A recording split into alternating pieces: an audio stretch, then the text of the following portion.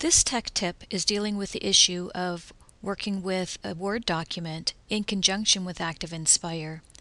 If you want to annotate over top of the Word document, when you scroll down, the annotations stick, but the document will scroll.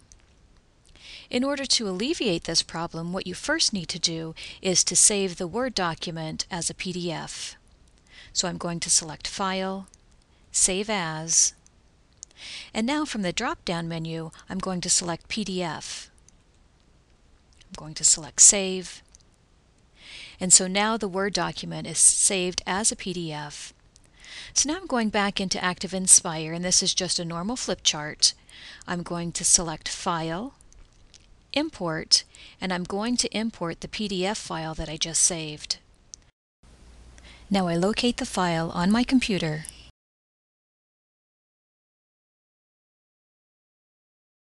Here's the file that I just saved as a PDF.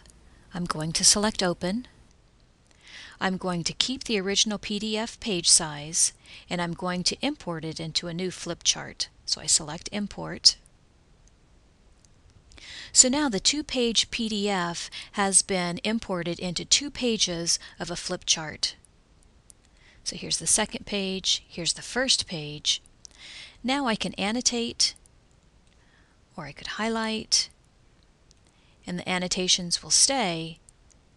I advance my page. Here's the second page of my flip chart, and again I can annotate. I can go back to the previous page. My annotations are still there. Advance to the second page, and my annotations have been saved on the second page of the flip chart. This is iCatsD with your tech tip.